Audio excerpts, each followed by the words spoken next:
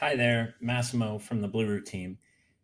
And today I want to show you, kind of give you a bit of a walkthrough of Zoho Bigin, how to use it on an everyday basis, where to click, how to find things, how to add notes, things of that nature.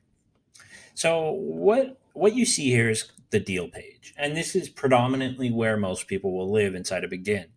Now, in other videos, I showed you how to set up stages and set up pipelines. One of the things I want to show you here is you can very easily move things between stages, which is a great feature, and a lot of people like that about Bigin. Let's go into a deal. Sorry, this happens sometimes. So now I'm in a deal. I want to walk through a few of the things you're seeing here. So number one, this shows you who you're actually dealing with, like the related person on this deal and what their email is. So it gives you quick access to that. It tells you which company this is related to. So BluRoot is the person you're selling to. Tags are a handy feature. You can use them kind of on the fly or as a better way to manage your data. This here would be any custom fields that you create in our earlier video. So basically here, this is like the editable card, I would call it. And then in the middle of the page, Zoho Bigin puts all of the related lists. So anything related to this client. So you can see here's some notes. You can write some notes. Hey, or talk to Massimo. And he seems good to go. You could also tag a colleague, right? And they will actually get a notification if you want. You can attach a file as well, and you can also put a note.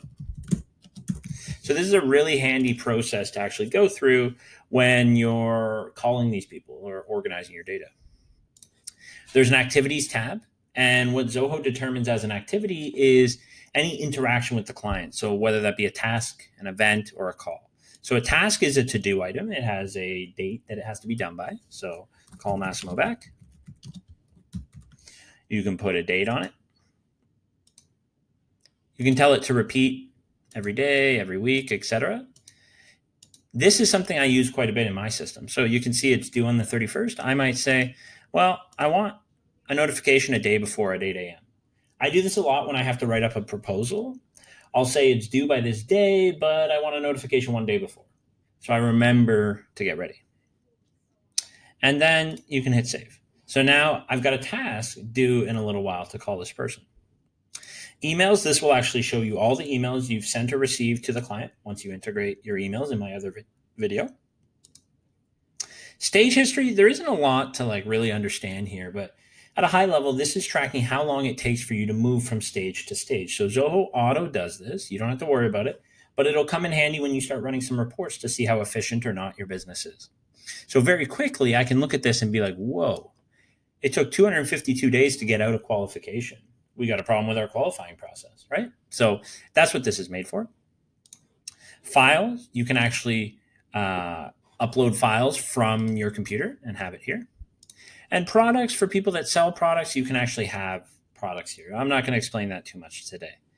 So a couple other things with this tab are, one, you can reorganize these lists. So you can actually hit this and tell Bigin to put stage history above everything else. And now you can see it's ahead.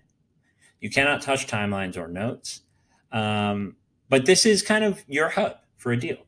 And then you saw on the deal Kanban page, they call it, we had vertical columns. Well, those columns are right here. So you could either move the stage by doing this, or you can actually click the next stage.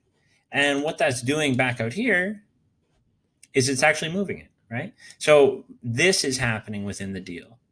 So that's kind of a high level of the deal, what it looks like, what all the pieces are within it. In separate videos, I'll show you the best practice on how to follow up with people.